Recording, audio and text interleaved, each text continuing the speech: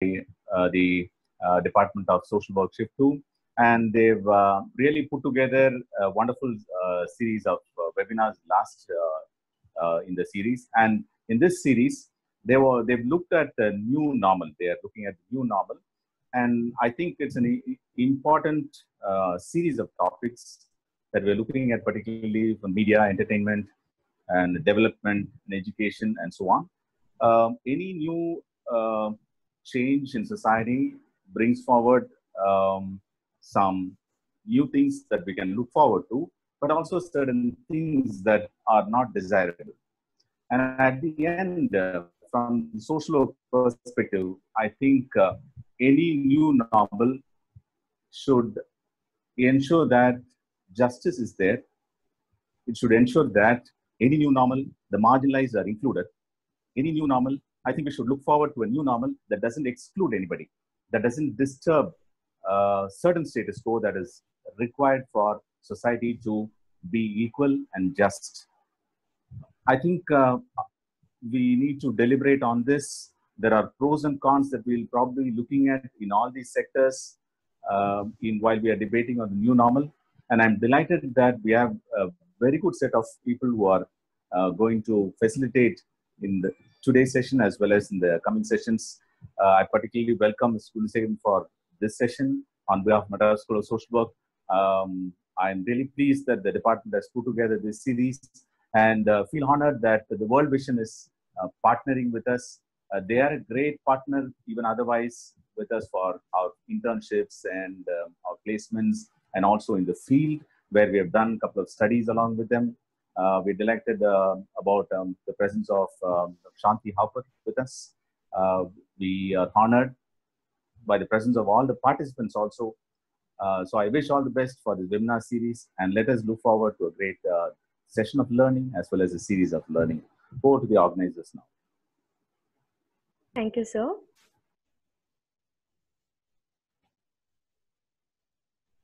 I deem it a privilege to introduce our guest speaker for the day. Our guest speaker, Mr. Arvind Gunasekar, is the correspondent of NDTV New Delhi. He has 6 years of experience in broadcast media. He has worked in Tandi TV for nearly 5 years as a Delhi correspondent before joining NDTV New Delhi. He has scooped the midnight CBI coup in 2018. He is also the first generation postgraduate with a master's in international relations from the prestigious Jawaharlal Nehru University.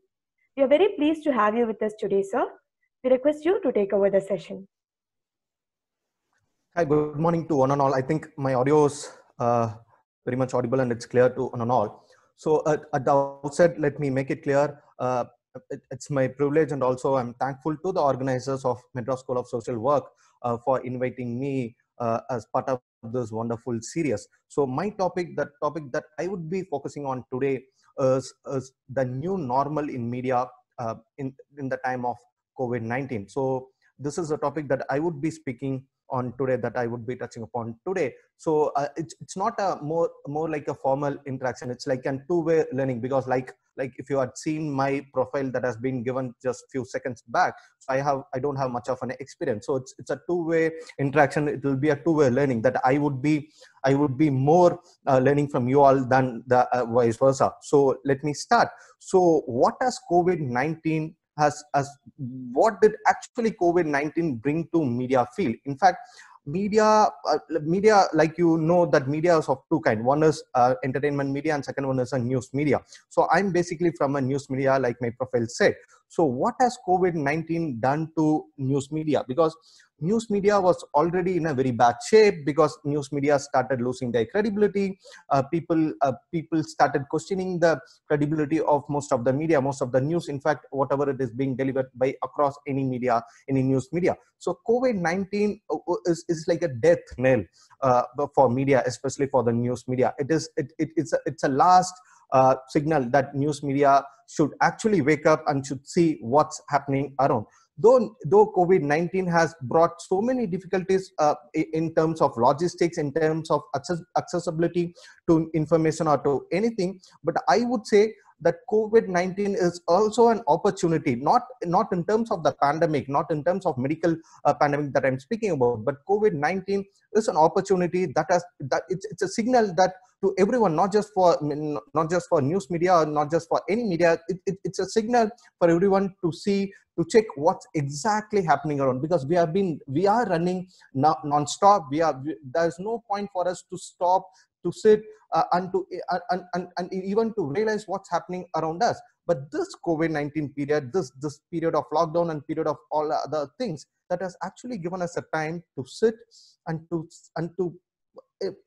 do a proper interpretation of what is happening around. So this, in a way, it has actually passed the non-stopping or the fast rate of which the media, not even a citizen, is running. So they have given, it has passed and it has given us that particular time to actually think about. So the COVID has brought so many changes to the media field, with the way of social distancing, with the way of how we deliver news, how we consume news also. Earlier, we used to go to field, we used to gather information, we used to go and meet our sources, and then we used to get the information, and then we used to come and disseminate, we used to deliver the news. But because of the restrictions, because of social distancing, and because of so many other restrictions, that the accessibility to our sources, to the place where the news events are happening, that has become difficult. So even as people like us who are collecting the news, even we have so many restrictions that we are confined to a limited space. Within that limited space, we have to gather the news, and we have to also cross-check whether the information is right before delivering it on air, before publishing it. So I would say at the outset, even if you could look at my physical appearance also, it's been days since I even trimmed.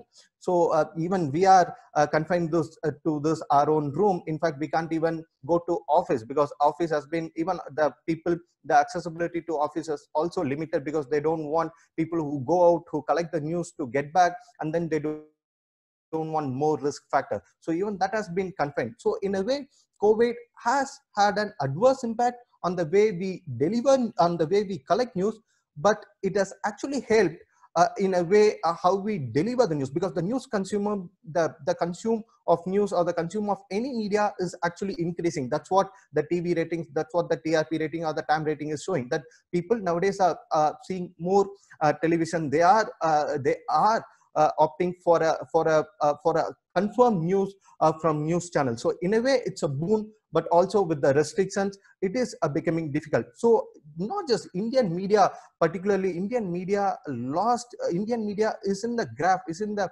trend of losing its credibility. Earlier, there was a time, whatever people read on newspaper, whatever people read on TV channel, listen news on TV channel, they used to believe us. They used to trust us blindly. They used to think that if we give a news, there was a time, if we give any information, people used to trust and people used to believe. But now the credibility is at all-time low. People are in fact questioning each and every news. With the introduction, with the spread of social media, people are more relying on social media. In fact, with Twitter, with WhatsApp, with Facebook, everyone is a content creator now. Everyone is creating their own news. Everyone is capturing what's happening around, and they are disseminating as a news to a larger audience. So in that way, it's a bit a challenging period for media to remain relevant, to remain significant. Being relevant is indeed an existential crisis for media at this particular point of time, because everyone has become a content creator, everyone is consuming, everyone is disseminating, everyone is publishing news or information from their own end, sitting in their own homes with a mobile phone. They are easily able to disseminate an information that what they are seeing, and they are also, the way that people consume news is also changing rapidly. So in a way, it's a very tough and challenging time for media, especially for the news media, to stay relevant and also to stay significant. Coming to another very important point, not just on this COVID-19, even before COVID-19, media was going through a rapid change. In fact, with like I mentioned, with the social media and with also all this micro social sites, so media also slowly shifted towards a digital platform. Like for example, for NDTV has two news channel, one NDTV English, and also we also have an NDTV Hindi channel. But even when you compare NDTV Hindi and English news channel, our reach from our ndtv.com, our website is way more than our TV and our both in the combined of both English and Hindi channel. So in that way, people, the new media people, they don't have TV. You can't expect a person who goes to office, or a person who goes to college, or a person who goes for any other profession, for any other work. You can't expect that person to stick to a TV to see what's happening around. So now with the handy mobile in their hand, so they tend to consume news through that particular platform, through that particular device. So even media is also slowly changing from the mainstream earlier way of TV, or a more formal way of news dissemination, to a more informal way, or not just more informal way, to a more easily accessible way for the consumers. So that's why even most of the channels are also slowly shifting towards digital format, including WhatsApp, also including where they are sharing the news, including Twitter, etc. So that is one particular point, that even before COVID we saw this rapid change, but COVID has actually shown us that this is the new normal, that no more mainstream media. If we still stick to this studios, if we still stick to the studios with 4 panelists from 8 to 10 p.m. shouting at one another, and then coming up with random topics, media will not stay relevant. Media has to get out, because everyone at this particular point of time, every citizen with a mobile phone is a content creator. So in order to stay relevant, in order to stay significant, media has to come out of their own shelter, their own 4x4 rooms, and then they have to get on field. They have to speak to the people. That's how media, that's how this particular COVID-19 has actually woken most of the media people. Earlier, all the editors, all the big anchors, they used to confine themselves to their own studios, where they would be bringing 4 people, they would be shouting one over another. But now it has shown us, no, this way people will not trust it. We cannot continue like this anymore. That's why we could see most of the anchors, most of the reporters, most of the senior journalists also getting to the field, speaking to the common man. I think I can say this in Tamil also. முன்னாடியெல்லாம் வந்து ஒரு நியூஸ்னா வந்து என்னைக்குமே ஒரு சாமானியனோட குரலா தான் வந்து ஒரு பத்திரிகையோ ஒரு ஊடகமோ இருந்திருக்கு. அதனாலதான் ஊடகம் இவ்வளோ ஒரு மதிப்புமிக்க ஒரு பொருளா மாறி வந்துச்சுன்னா அது காரணம் வந்து மீடியா என்னைக்குமே, ஊடகம் என்னைக்குமே வந்து ஒரு சாமானியனோட குரலா இருந்த காலத்தினால்தான். பட் தற்போதைய காலகட்டத்திற்கு சாமானியனோட குரலா இருந்ததை தாண்டி இப்ப வந்து அதிகாரமிக்க ஒரு சக்தி வாய்ந்த ஆட்களோட ஒரு குரலா மீடியா மாறிட்டு வரங்காட்டி தான் பொதுமக்களுக்கும் மீடியா மேல இருக்கிற, ஒரு ஊடகத்துக்கு மேல இருக்கிற அந்த ஒரு நம்பிக்கை, அந்த ஒரு மதிப்பு குறைஞ்சிட்டு வருது. முன்னாடியெல்லாம் ஒரு பத்திரிகையாளர்னு சொல்லி ஒரு இடத்துக்கு போனோம்னா பொதுவா அதிகாரத்தில் இருக்கிறவங்க அல்லது காவல்துறையோ அல்லது மற்றவர்களோ வந்து யாரெல்லாம் வந்து தங்களுக்கு ஒரு பிரச்சனை வந்துடும், மீடியா இந்த இடத்துக்கு வந்துச்சுன்னா தங்களோட உண்மைகள் வெளியே வந்துடும் சொல்லி யாரெல்லாம் எங்களை தடுப்பாங்களோ, அது வந்து ஒரு அதிகாரமிக்க ஒரு எஸ்டாப்ளிஷ்மெண்டோட ஆட்களா மட்டும்தான் இருந்தாங்க. பட் கடந்த ஒரு சில ஆண்டுகளாகவே நாங்க என்ன பாக்குறோம்னா, பொதுமக்கள் கூட ஒரு சில இடத்துல வந்து மீடியா ஆட்களை உள்ள நுழைய விடுறது இல்லை. In fact I would give my own example. I think most of you all will be aware what happened during the Anti-Citizenship Amendment Act protest. So when we went to Jamia University, Jamia students, they came out of the university, they staged a continuous protest against this Citizenship Amendment Act. More than 1,000 students, they came out of the university and they were demonstrating, they were staging a continuous protest. So at that particular point of time, what we witnessed is that most of the students, they didn't let some of the media, I don't want to name those media channels, I don't want to name those media, but most of these channels were not even allowed to enter anywhere there. But good that it's not a mere proud moment for people from NDTV, but people did allow us, when we say that we are from NDTV, people did allow us to enter and people did speak to us. But even I did see many of the media channel, they were not even allowed inside. Even students, they did not allow inside. So that one thing that clearly showed us that it's a warning signal for media per se, because ஒரு குரலற்றவர்களின் குரலா இருக்கிற வரைக்கும் தான் media ஊடகம் வந்து அவங்களோட உன்னதமான பணியை செய்ய முடியும்.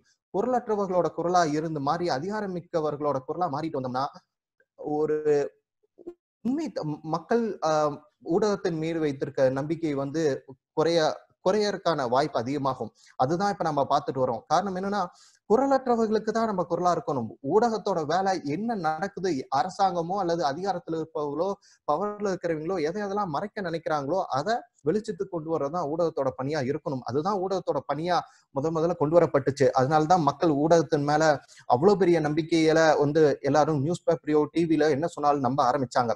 நான் என் வீட்டுல நான் ரொம்ப பிராங்கா சொல்றேன், I don't think so if I say something at this age, not even my own siblings, not even my own sisters, not even my own brother, not even my parents would listen to me. But if I come on screen, if I say something, people who don't even know me, they listen to me.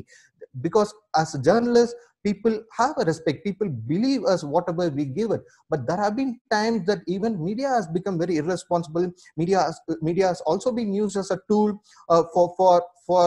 for this communal, for any other agenda. That's what this particular time, what we are now, is the most crucial time period, not just for media but as a country as a whole. This is the most polarized era. This is the most polarized period that India has ever seen. Communally, we are very much charged.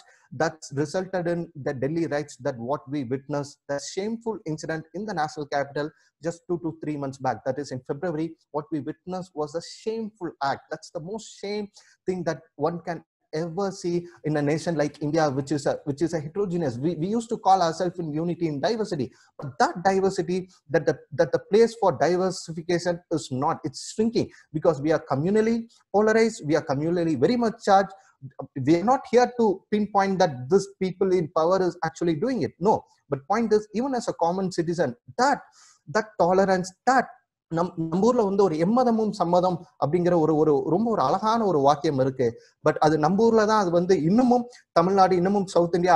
I would proudly say that I'm from Tamil Nadu even today in Delhi, because we are not communally challenged, we are not communally charged, we are not communally polarized how like most of the North India is. Like, I would give a personal experience what happened. So on 25th, I think most of you all will be aware that what happened in Delhi on 24th, 25th and 26th. So when Trump was in India, so post that, subsequent, the very next 2 to 3 days, we literally saw mob lynching. We literally saw bloodbath in the national capital. More than 100 people died in that particular clash.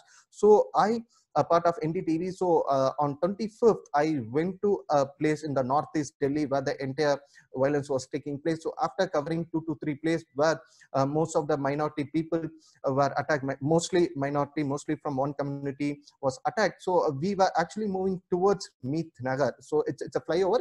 It's very much in the, we can't even call it as a remote place. It's very much in the center of heart of the city in the northeast Delhi.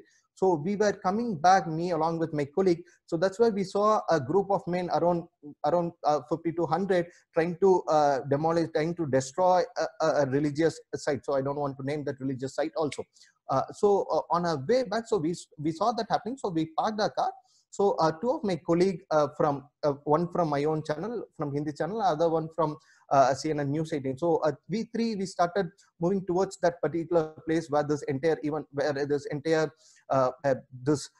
demolish, this destruction, this mob is trying to destroy that building. So when we were trying to move there, when we were trying to walk and along with that flyover to go to get a clear picture of what's happening there, we did see 3 to 4 policemen coming along with some 10 to 15 people. The policemen, when they saw this particular mob attacking this particular site, they did not even care to raise their voice. They took a U-turn and they went back in the wrong route. So we three, letting our own self, so we started moving towards it, and all of a sudden a person started approaching us. And what is more interesting is that even before me, because I was walking behind those 2 people, because I had my mobile on my pocket, so I was trying to record what exactly is happening, because that's the duty of a journalist. So 2 of my colleagues, they were actually moving forward some 10 to 15 meters ahead of me. So that particular person, he crossed those 2 people and he came and he held my shirt, and then he called all those people. That's where people actually, they bashed me, and I lost 3 to 4 of my teeth. So that's a very harrowing experience. But what I would point here is that if he thought that all these 3, because me and along 2 of my colleagues, if he had thought that all these 3 people are or some unknown face, but why didn't he touch the 2 other people who are walking in front of me? Why did he cross them, and then why did he come and catch me? Because after even I had to give a thought of myself. Then I spoke to the people there after the entire incident. That's when I got to know, because I was wearing a black shirt, he thought, with a beard and also black shirt, he thought that I'm from Muslim community. I'm from this particular community. That's why he called all those people, and they started attacking me without even asking what's my name, without even asking anything.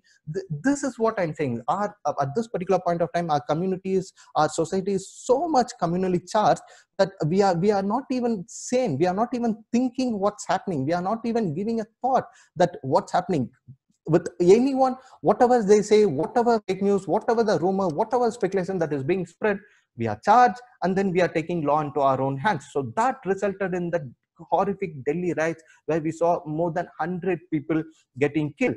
But what happened post that? Has there been any change? I don't see any change. Even now, it's still the same. Even now, we could see on social media, we could see everywhere, even for this corona pandemic, I would say with shame, I would say even most of the media people also got in hand in glove with this establishment. They also spread this narrative of targeting one particular community, even for this pandemic, this COVID-19. We gave a political, we gave a religious color. We targeted one particular community, saying that they are the spreaders, without even thinking what exactly happened. It's not just one event at Nizamuddin. There was so many events that was happening all across the country. Even the Home Minister had a political event 2 days back, 2 days before the entire, when Nizamuddin event happened on March 15th, 3 days back, even there was a government event in Jharkhand. So this is one incident. This is just an accident, but that's how this society has come to thank. With shame, we have to say that even media is exaggerating. Even media is being used as a tool to divide the society based on religious line, based on political line, based on everything. That's why it's a wake up call for media, that media should learn, should bring us act together, should realize that what is the need of a media. Media's need is not to be a voice of a power, voice of an establishment, because for those in power, they have their own voice, because they can be easily heard. But the role of a media is always to stand with a common person, to stand with common people, because that's where that's the duty of a media. ஒரு குரலற்றவர்களோட குரலா தான் இருக்கணுமே தவிர, அரசோட அதிகாரத்துல இருக்கிறவங்களோட சேர்ந்து அவங்களோட லாபத்துக்காக, அவங்களோட ஒரு பயன்பாட்டுக்காக சொசைட்டியை பிரிச்சு, சொசைட்டியை போலரைஸ் பண்ணி அதுல பொலிட்டிக்கல் ஆதாயம் தேட ஆசைப்படுறவங்களுக்கு ஒரு மீடியா ஒரு ஊடகம் என்னைக்குமே ஒரு டூலா மாறிடக்கூடாதுங்கிறதுதான் என்னோட ஒரு தனிப்பட்ட கருத்து. இது ஒவ்வொரு மீடியா ஆட்களுமே இதை உணர்ந்து தான் வராங்கன்னு நான் நினைக்கிறேன். Because there was a time from 2014 இருந்து தான் இந்த ஒரு பெரிய மாற்றங்கள் நம்ம சந்திச்சுட்டு வரோம். இன்ஃபேக்ட் நான் உங்களுக்கு இன்னொரு ஒரு ரொம்ப இம்பார்ட்டன்டான ஒரு எலெக்ஷன் கமிஷன்ல ஒரு 55 வருஷமா ஒருத்தர் பணியாற்றினவர் அவர் ரிட்டையர் ஆனதுக்கு அப்புறமும் எலெக்ஷன் கமிஷன் அவரை they got him in contract, they got him on contract, they kept him as a consultant, a legal consultant. So when I was speaking to that particular gentleman, that particular officer, so I asked him that somewhere in 2017, 2018, so I asked him, so that was a time, so when Tamil Nadu also saw several political development. We also saw back-to-back bypolls where again money power, ஓட்டுக்கு பணம் கொடுக்கறது தான் தமிழ்நாட்டில் மிகப்பெரிய ஒரு பிரச்சனையா இருந்துச்சு. So I asked this gentleman, so what would be the biggest challenge of the election commission in holding elections in the future period? So when I asked him, so I thought that he would be saying that money and muscle power will be the biggest challenge the election commission would be facing in this country. But no, to my surprise, he told me election campaigns based on religious line will be the most difficult thing that the election commission would be facing in 2019 election. Like the gentleman said in 2018, exactly we saw in 2019. Again, election campaign based on religious line, we saw almost everywhere. Even in Delhi, we saw in Delhi elections, we saw it worse. We saw even ministers, even those in power, giving all these communal slogans, all this making because that's where it has come to easy. It has become easy for all those people in power just to instigate that religious sentiment in people's minds, and then divide the society based on majority and minority, get the votes of majority and come back to power. So this is the new way that the people in power, all those political executives, are actually opting for. So they are making it easy for themselves. But as a media, it's our accountability. Media should have hold them accountable. When a union minister, when a minister of state for finance, when he comes out to a public gathering and when he makes all this random statement, so this is where things get actually difficult. So when this particular minister of state gave this communal slogan, media should have held him accountable. But alas, media did not do it. In fact, media helped them make all those random statements, even in the name of defending his own statement. We gave him platform. Again, they came. Again, they made it worse. We saw two people very close to this particular political establishment making very religious, very polarizing comment that led to the entire Delhi riots. So media's role. Media has to realize. Media has to come to this their own thinking that they should regulate themselves. They should not give a platform all this, because even now at 8 to 10 p.m. every day, what we are seeing is one versus another, one community versus another, one religion versus another. That's how media is slowly moving towards helping those in power. Instead of our job is to hold people in power accountable. But instead of doing that, media has diverted from that, and media has become a tool for those in power to spread their narrative. So that's where media has to bring their act together. And this COVID, it has shown it's a warning signal for most of the people, most of the media organizations, because advertisements are reducing, even because most of the industries, most of the factories, most of the economic activity is not happening. So that the revenue for media is also slipping down. That's why we are seeing mostly of layoff in many of the media sector. In fact, most of the channels have even come up with layoff. They have also reduced the salary, the compensation also. So it's a signal that unless or until media gets their act together, they change from a more towards power to again back to those commoner media. It's a very difficult time ahead for media.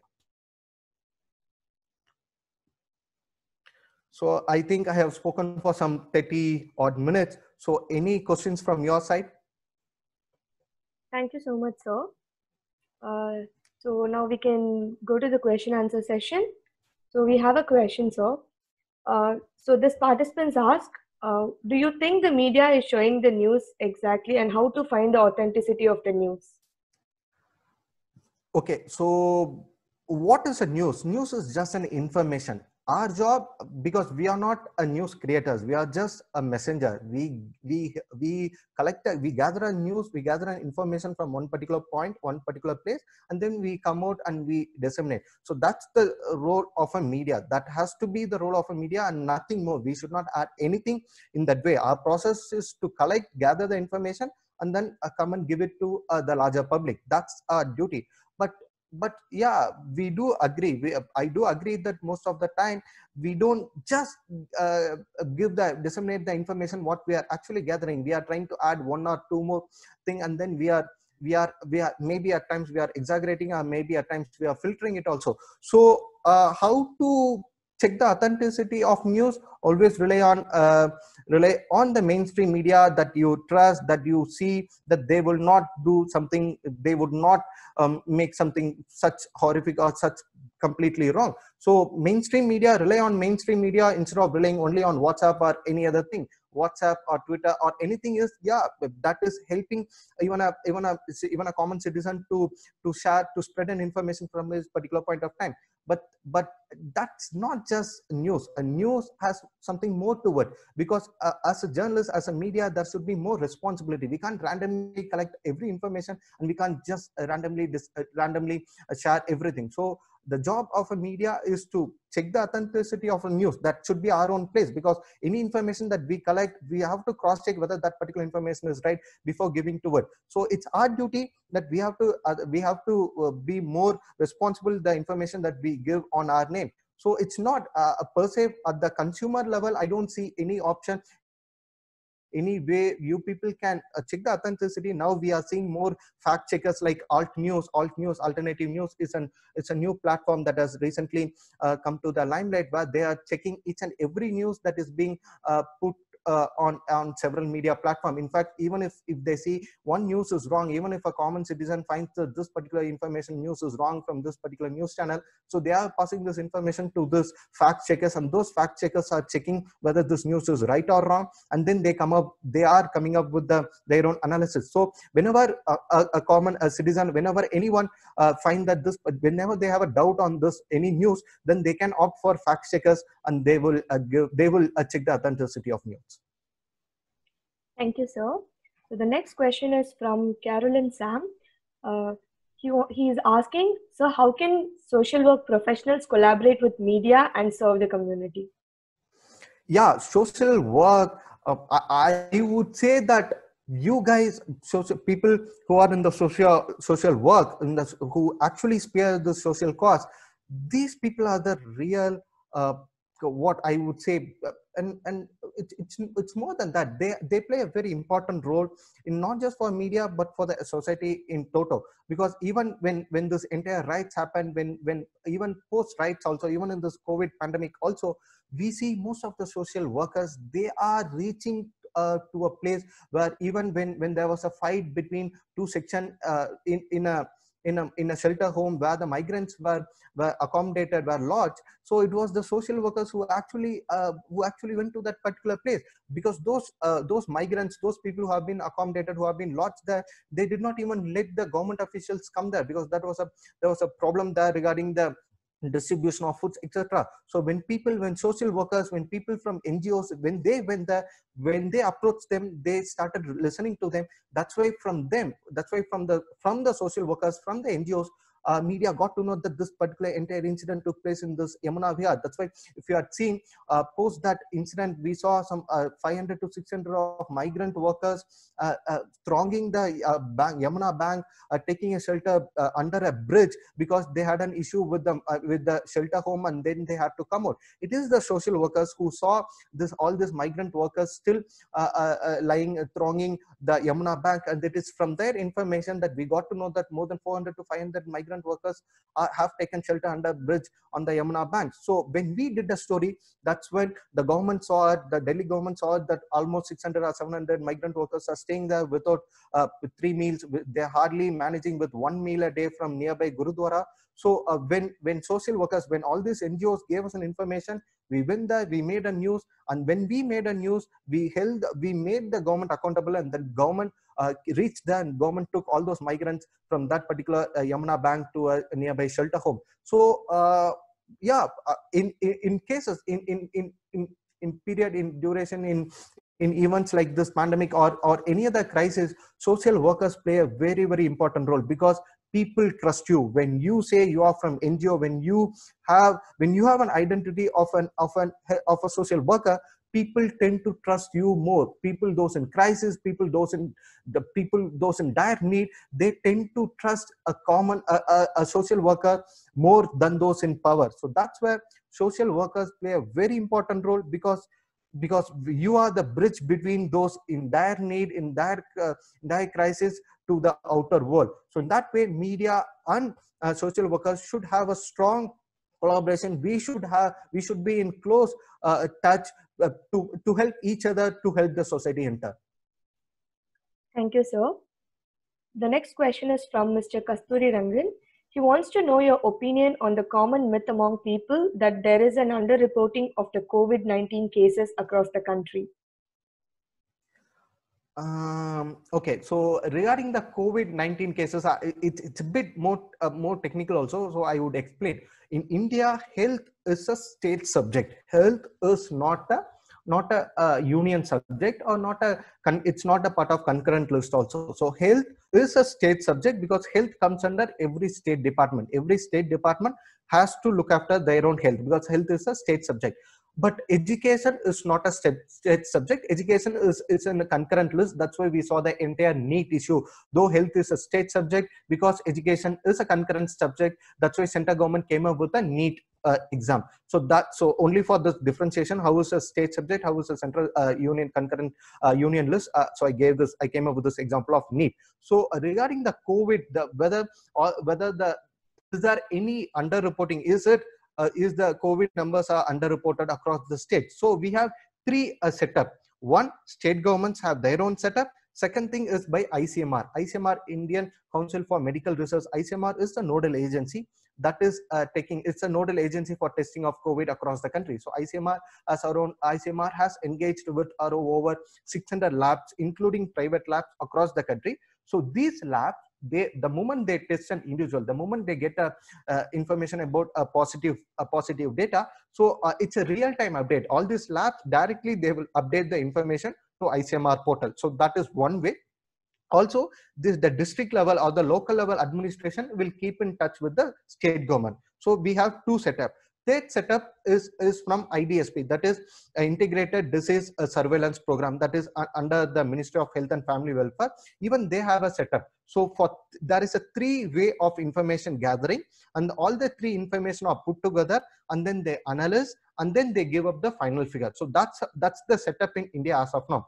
That's why even if you could see earlier, a month ago, we saw ICMR figures having some 1,500 to 2,000 cases more than the state figure, and also the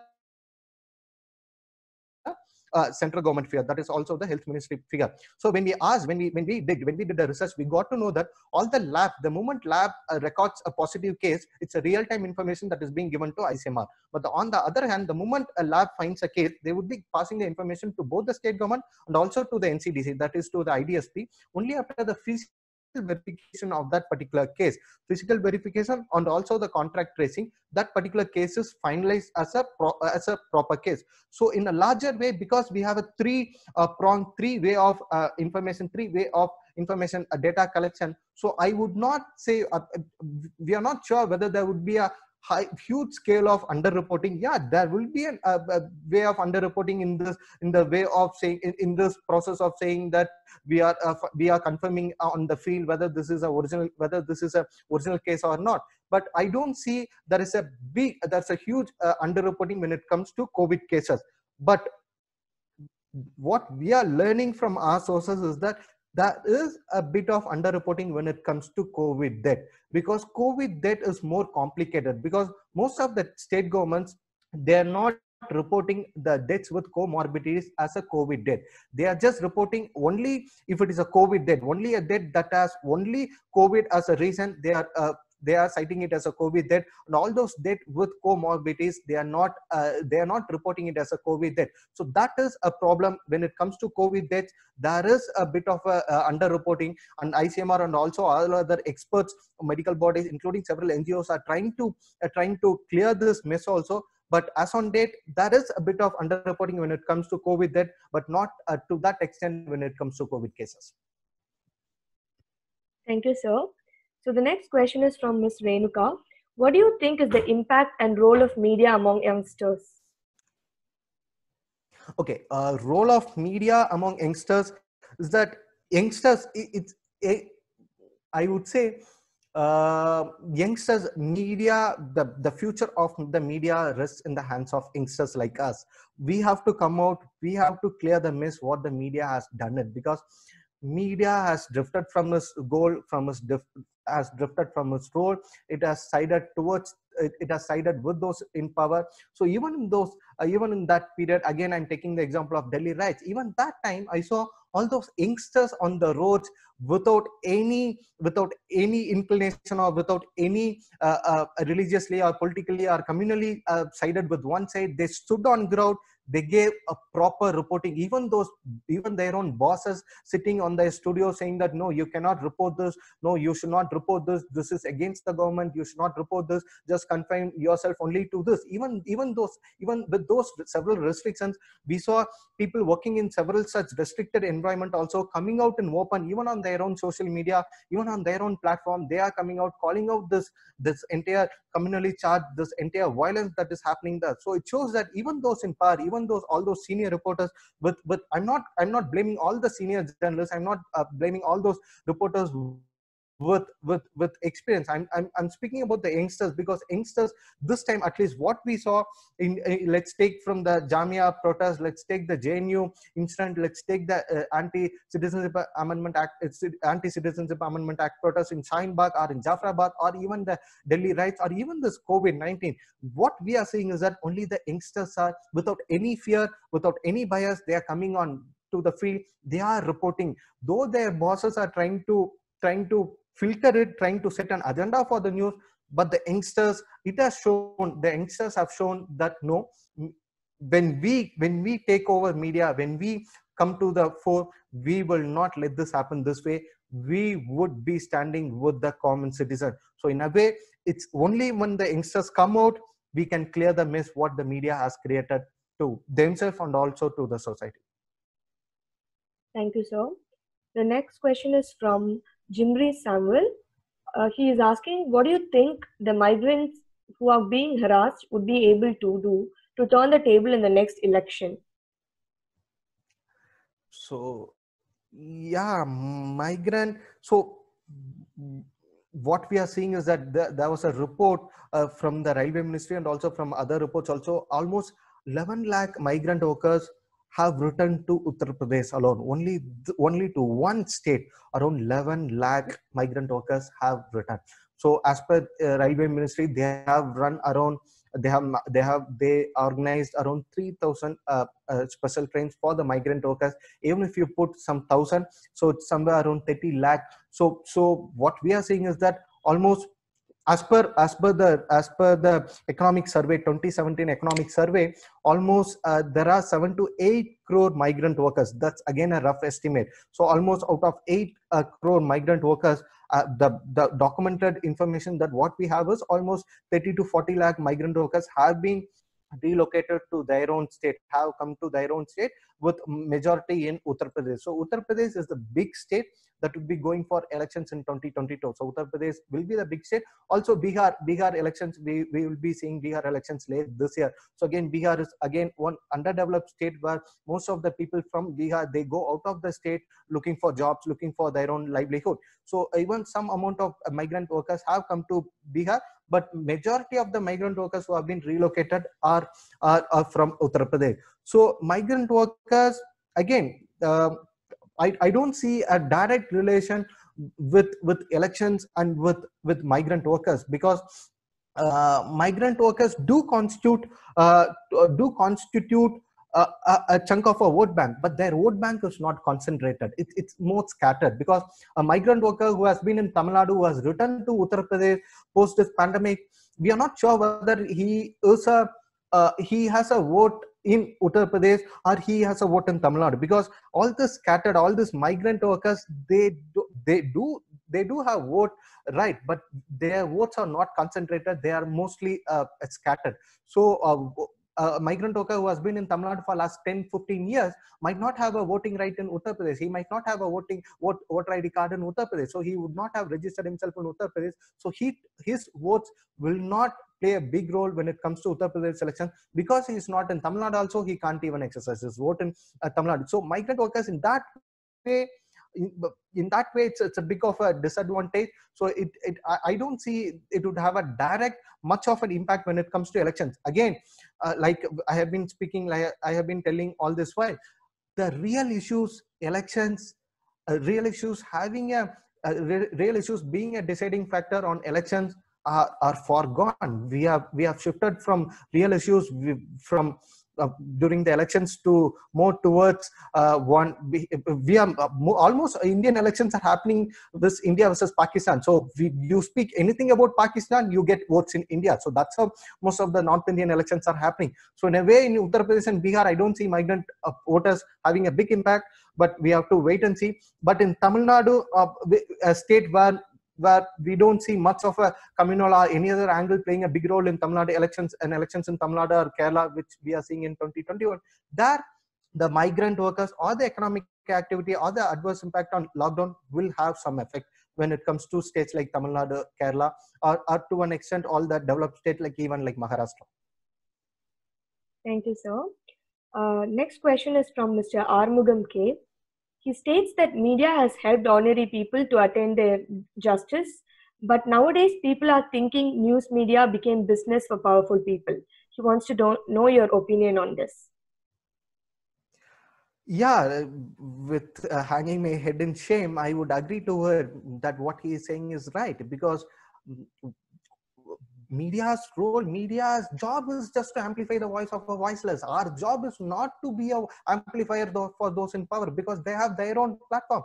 For those in power, they have their own, for them, they have their own media, their own Doordarshan, their own government platform. They have their own options for setting their own narrative. But as the job of an independent media is to hold those people in power. But we are not, as media, I would agree, I would completely put my head in shame, and I would say that, yeah, we are not doing our job. We are not doing just to our profession. Instead of standing with the migrant worker, in fact, what the media should be discussing now, media should have come out of their own studios. All those big anchors should have been standing right next to the migrant workers. They should have been questioning the government. How did you announce a lockdown without even thinking this? When you are announcing a lockdown for 60 odd days, did you think that this migrant laborers who are daily wages, who are looking for, who are satisfying themselves with only with their own day-to-day earnings, can they cope up? Can they survive with this 60 days lockdown? No, there was no thought, that there was no thinking process that was put before announcing the lockdown. Randomly we announced the lockdown. How we announced demonetization, we did not even think. That those in power did not even think what the adverse impact this would have on all those migrant workers, all those people in that vulnerable strata. But alas, media, instead of doing that, instead of standing with the migrants, they are standing, most of the media are standing with those in power, still making news stories, saying that government has done this, done that, done this.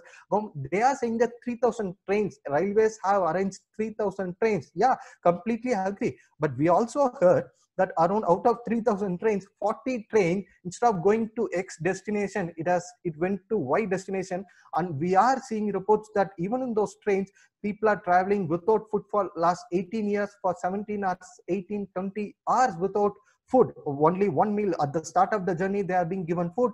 Till the end of the journey, for 20 odd hours, they are not given food. So instead of questioning all that, still media is reporting that government has arranged 3,000 trains, government has done this, government has done that. Yeah, at the time, instead of standing on the roads, we are still trying to sit in an AC room, trying to give a more image of what's the reality. Thank you, sir. That was a real answer. The next question is from Ms. Jayanti Lakshmanaswamy.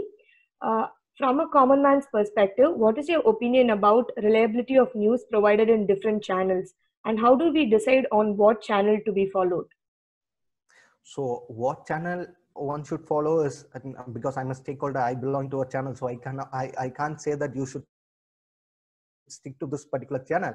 But with the way they deliver a news, with the way they publish a news, they share news, any common person can understand whether the news is being, whether it's a concocted news, or whether they are trying to sensationalize a topic or an event. So it's up to the consumer. You have to see, you have to try, you have to analyze, you have to sit and see whether this particular news is right or wrong. Because as a person, as I belong to a news channel, I cannot say that you have to rely on this particular channel or any other channel. But one thing, how media works, I would be, because I have been in this field for 7 years, so I would say how media work. So it's like this: if one channel, if they publish a news, so all the channels, they try to copy the same news. I don't mean that they copy the same news. The moment, like, it's a competitive world, even like how it's the same in every profession. So even every news studio, every news channel office will have almost 30 news channels. So all the 30 TVs with 30 different news channels on their screen. The moment they see one channel reporting on an event, and they see that their channel has not reported it, they would send the reporters for the same news. It's like a shared community. We tend to follow the same news. So one setting the agenda and all other people doing the same agenda. That's why it has become more easy for the government. They are just giving one agenda, one piece of information to their own pro-government channel, and that government channel, that pro-government channel is setting the agenda. Almost all other channels are following the same route. So that's how most of the channels are working. In Tamil Nadu, I would say I don't see much of a, because I had worked in Tamil News Channel also for most of this 6+ odd years. So I had worked in Tanti for some 4.5 to 5 years. So I would say in Tamil News Channel, I don't see much of a political intervention or political pressure in news channels. But if you could see in national media, we would see mostly every agenda that is being said on most of the channels are being dictated by the government, because they know that they want this agenda to be set on this particular day. They would leak this information to their own pro-government channels, and those channels will set the agenda. But in that way, Tamil Nadu, I would still say Tamil channels are far better when you compare themselves with national channels. Thank you, sir. So the next question is from Ms. N. Dhanalakshmi. She asked, do you think messages from news media will create an impact of behavioral change in mass audience? If so, how do you think the message should be conveyed? So for this, I would take an example of Tamil Nadu, not just this present COVID or this present new media or anything. I would say not just news media, media in per se. So I would say, if you could see, Tamil Nadu is a very progressive state. So you can give the credits to Dravidian politics, you can give the credits to Dravidian ideology or to anything else. But I would say media also played a very important role for the progressive nature of that what we are seeing in Tamil Nadu. You can compare Tamil Nadu with any other state, even at this particular, during this period of development of rooftop development, state of art development, everything. Still, I would give one bad example. You see anyone in any North India, they have their caste name behind their name. You take off Chaudhrys, you take off Banerjees, you take off Menon even in Kerala, you take off Reddys even in Andhra, everywhere. That you could see people having their caste name right next to their name. But only in Tamil Nadu, my grandfather had a caste name right next to his name, at the end of his name. But from my father's generation, we don't have a caste name right next to our name, because the Dravidian ideology, we made people aware that there was no need for anyone to boast their own caste, to boast their own identities. So in that way, media played an important role. Most of those movies, not just movies, all those, even the newspapers, all those things that came during those the peak of Dravidian era, that helped people to come out of this habit of a caste boasting, of the identity boasting. They came out. So in that way, media did help the good of Dravidian ideology reach masses, and that's why what we are seeing as a result here. So media can also play a positive role. They can also help. They can also make a good impact when it comes to the mass. Like what we are seeing is that almost all this mass, people should wear masks, people should follow social distancing. Almost all this are being done by media only. So when media passes an information in toto, without adding any more, without exaggerating, or without doing anything from their side, people tend to listen carefully to media, and they believe it also, and they follow it also. So that's why we see, whenever media says that no, today it will be a downpour, people, they don't come out, they do stick to their own homes. So in way, media can make that change. But for that, media has to play its role. Media has to stick to its role. Only then people will follow media. Thank you, sir. So the next question is from Ms. Ankita Subramaniam. She wants to know, how can biased news telecasts be avoided, as there is a section of population that rely on the news channels for their primary information, and also how can the news channels not put pressure on the government to take up a united approach towards COVID? News channels putting pressure on government, I don't see at least any time in next few years, because it's vice versa. What's happening is that government is putting pressure on media. Government has all those people in power in the recent period. What we are seeing is that all those people in power, they have opted this divide and rule policy. They divide, even for election, they divide a society, and they get the political dividend, Same way in media also, they have divided pro-government channel, and all those channels that are pro-government are news channels according to them. All those channels, those question government, are anti-national. So they made a clear demarcation of government, of nationalist and anti-national. So channels, news media, all those news media coming together and putting a pressure on government, I don't see anything happening. So that's a stark reality. We have to accept that. Unless and until people come together, unless and until people question the government, I don't see media doing that. Media, that's the job of media, but sadly media is not doing that. So unless until it comes from the down, it comes from the bottom, it comes from the common people, I don't see media putting a pressure on the government. In fact, media should have been questioning, media should be questioning the government regarding the economic package. Though the government says that we have given 20 lakh crore economic package, which is of 10% GDP, but the stark reality is that our economic package is hardly 1% of the GDP. Though 20 lakh crore economic package has been announced, out of this 20 lakh crore, hardly 2 point, that's though experts differ somewhere around 50,000 crores somewhere, but hardly what they are saying is that the only fiscal spending, the only economic package that has been given by the government is hardly 2.5 lakh crore. That is only 1% of the GDP. Whereas government is claiming that we have given a 20 lakh crore economic package. So when media is not even ready to question that, that's like fooling everyone here. When media is not even ready to question that, I don't see media putting any pressure on that. But even when media refuses to raise all those uncomfortable questions, all those strong question, a difficult question to the government, now even every commoner can set their own agenda. They have their own mobile phone, they have their own Twitter, they have their own social media. Come out, you start questioning it, start controlling the media. It's a time. We all have to come together. This is the high time, because India is at a society, India as a society, the whole is at a worst, it's a worst period. So we all have to take responsibility. We all should come together and say that no, we all one. There is no need of all this divisive and all this poisonous. Any more agenda will not be allowed. So unless until we come together, I don't see one particular section or one particular profession making much of a change.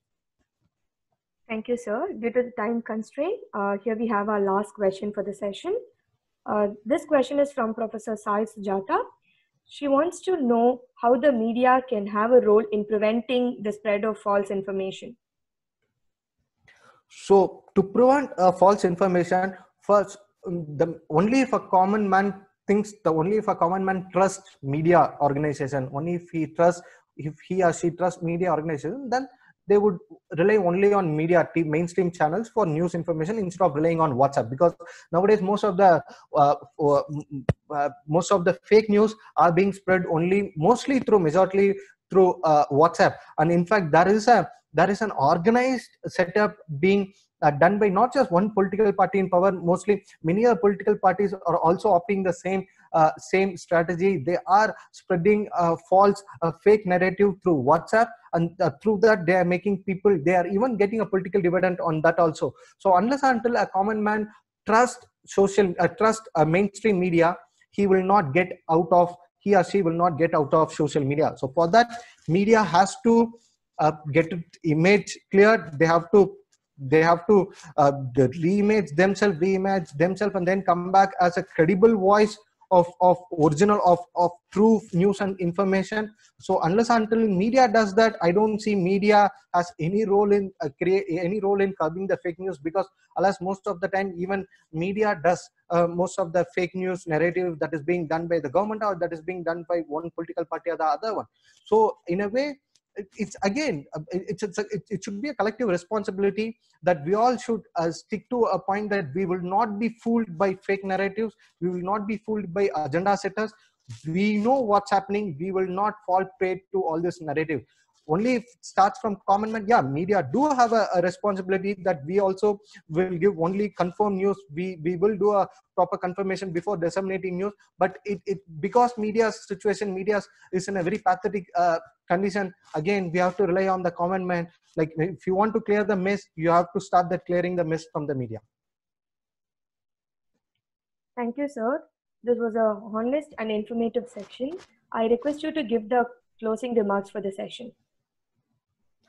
So it was a great opportunity for me, because I don't have much of an experience. When first Janaki ma'am, when she approached me asking me to give a message to all the young minds from Madras School of Social Works, I did tell her I was very reluctant. I told her, ma'am, I don't see myself as anyone who could speak to all this young smart minds. I did tell her I was very reluctant. I'm not sure whether I'm a right person. In fact, I asked her, why can't I suggest some other names who have made their own mark in this industry? But she said that no, I should speak. So it was great. So I would thank I would fail my duty if I don't thank Madras School of Social Works for giving this a wonderful opportunity to speak to those young wonderful minds. So my one particular point, like I have been reiterating, please, it's a society. We all, it's our collective responsibility. Though things are worse outside, but we all should come together. We all should stick to one. We all should stick a whole. United we stand, divided we fall. So let's stick together. Let's bring a change in the society. Though COVID is a pandemic, we'll stick together. We'll fight this COVID virus, not just this COVID virus, and also other communal and also other any other poisonous virus that will come in the way.